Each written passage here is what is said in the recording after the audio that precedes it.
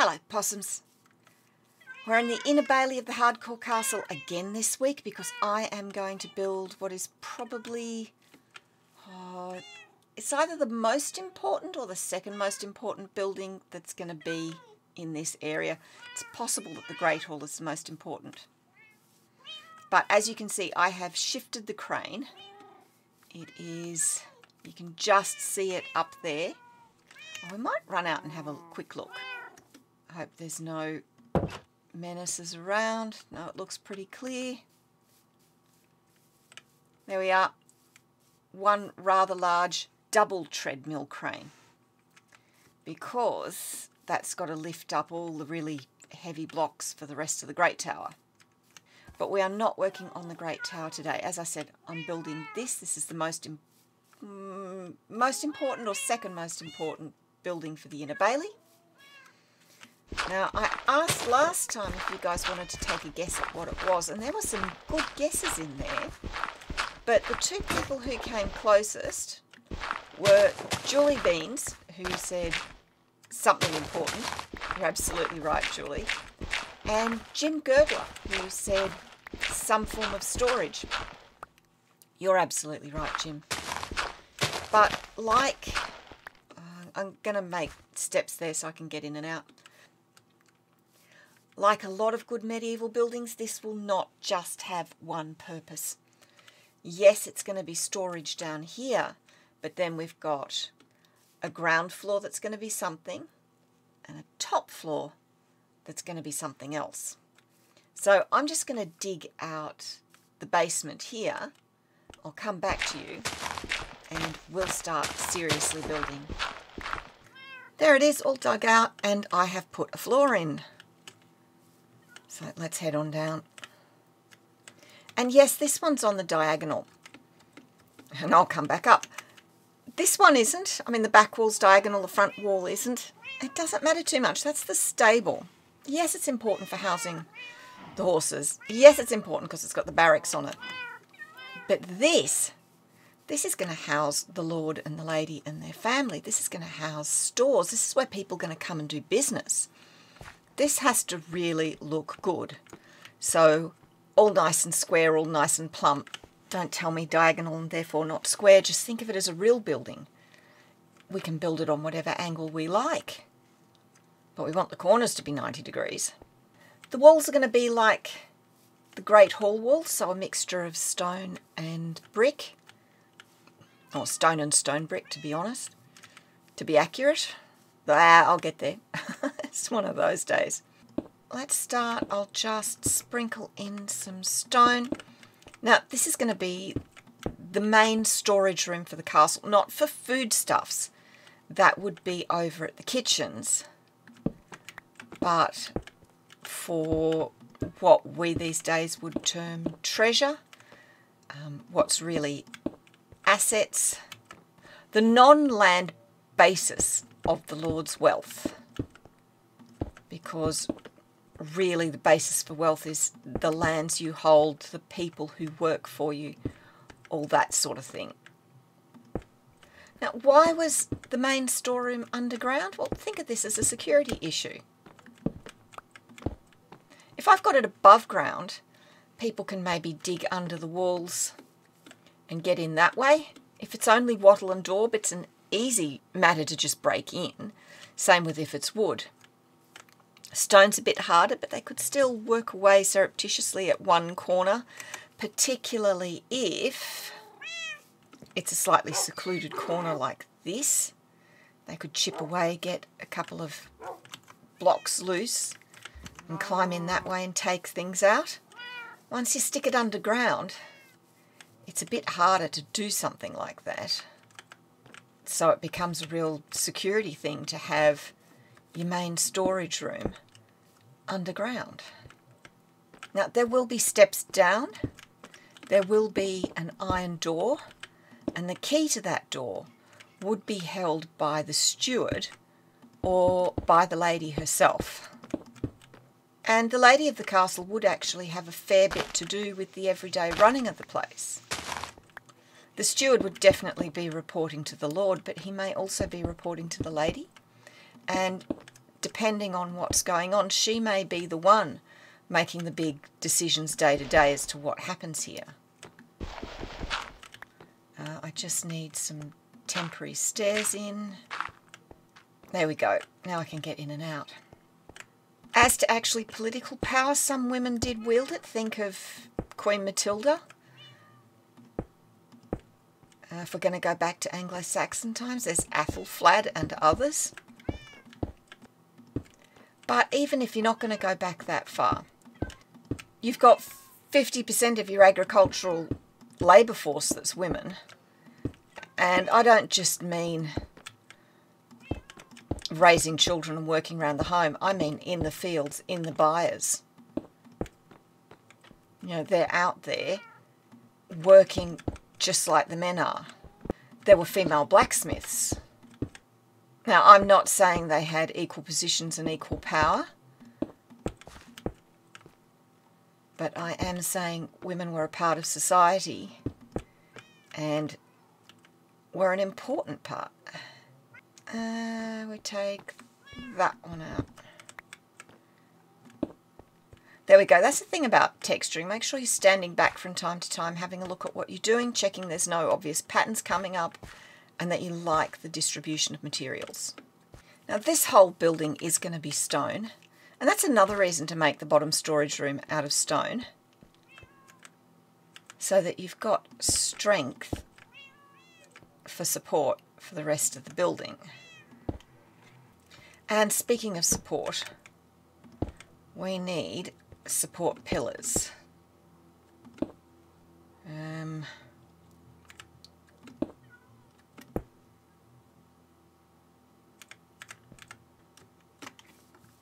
There we go. I was hoping I could jump across.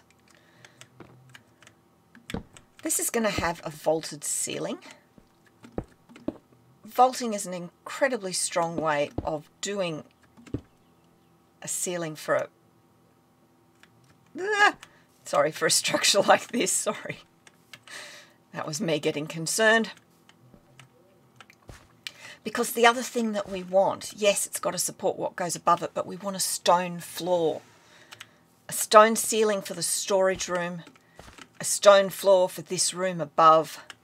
Not just for the looks of it, but you think you're trying to break into here, it's a lot harder to break into a room that has a stone ceiling. So again, we're coming back to security. I've got to think of, do I want to... That's going to be the floor there. So probably, whoops, not like that. Probably like this. There's our storeroom, so I can have fun shifting the chests in from our wooden castle. I'm getting very close to emptying that out completely and being able to take it down. But this is part one of this building done. I'm wondering if I should just make those stairs go straight down, no landing. Let's have a look at that. I might try that. Okay, that is not right at all. I might do that. That's better. So we come down here and down and down. Now for the rest of it. And I think we will switch to a time lapse for the rest of it. Oh, what I want to do first is mark where these pillars come up. There we are.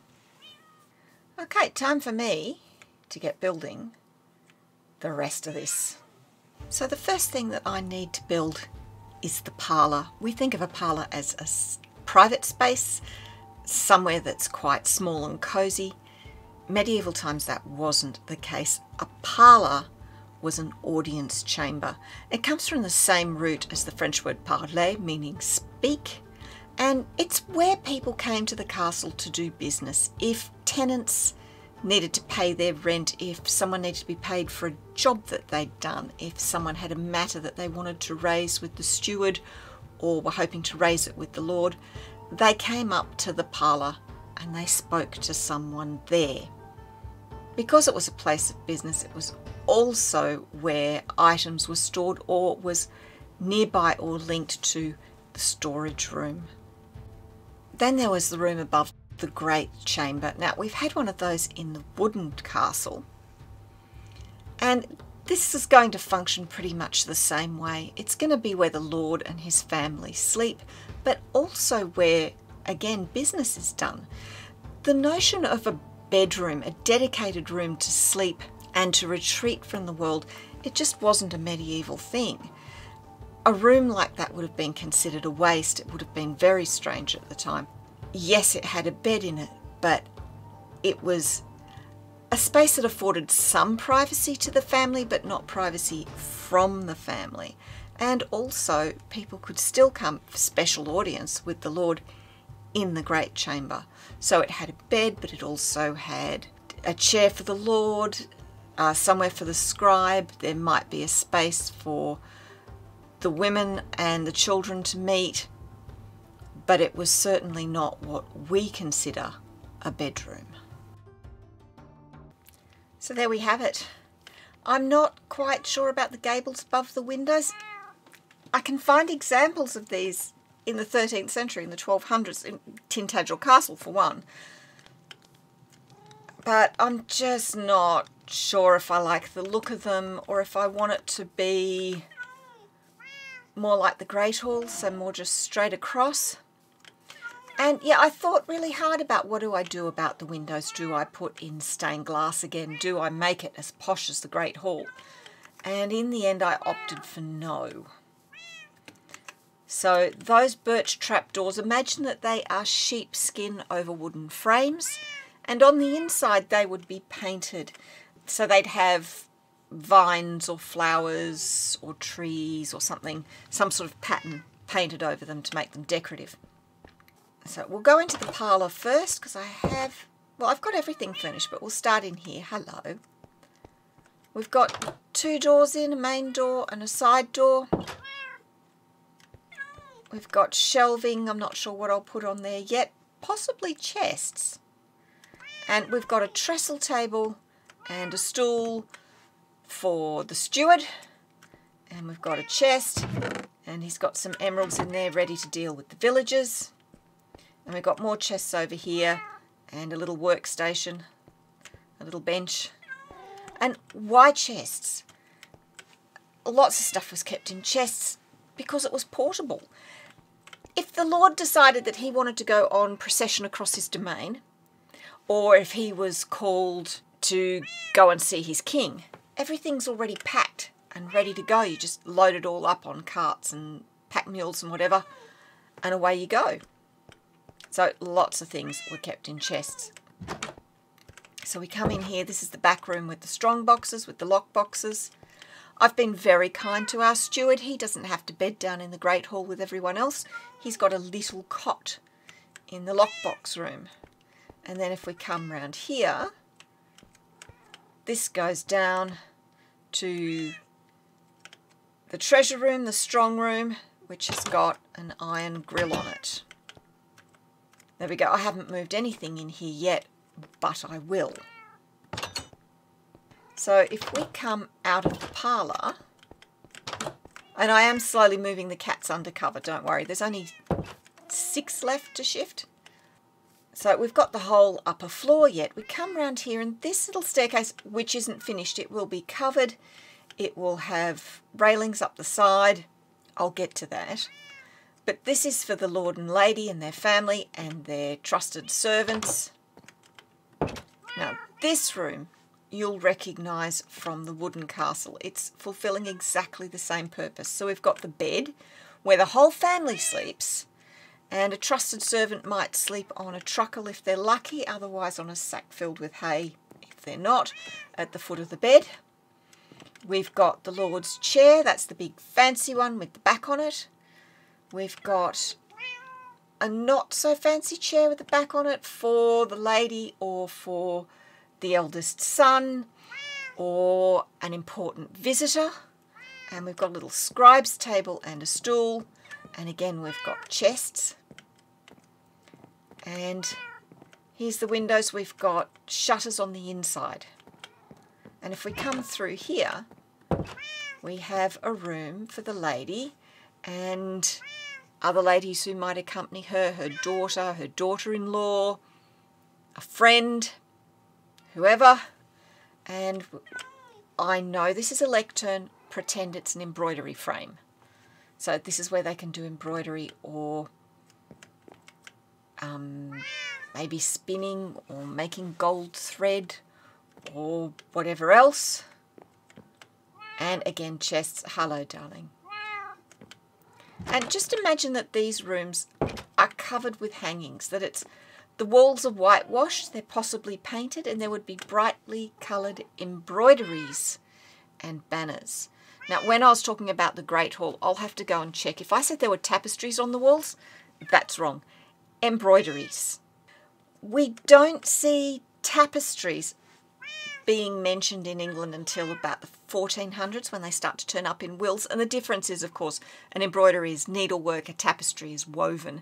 Now, I'm sure there were tapestries in existence in England before the 1400s when they show up in wills, but what survives, and textiles aren't great at surviving, but what we do have are embroideries, like the Bayeux tapestry.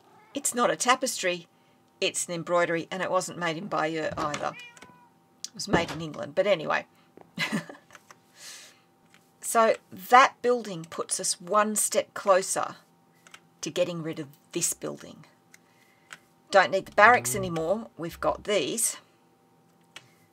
That second floor, that's the Great Chamber. Hello, Great Chamber. We've got an audience chamber there. Well, we've got the parlour and the Great Hall taking care of that. All that leaves is the kitchen, which is here at the ground floor. And the kitchen is going to go in over here. That's probably what I'll do next time. But we are so close to being done with this wooden castle. And speaking of done, there should be end cards popping up on the screen any second now. But if you've made it this far, I'd love to hear in the comments, where would you prefer to sleep? In the Great Hall on your own sack, stuffed with hay?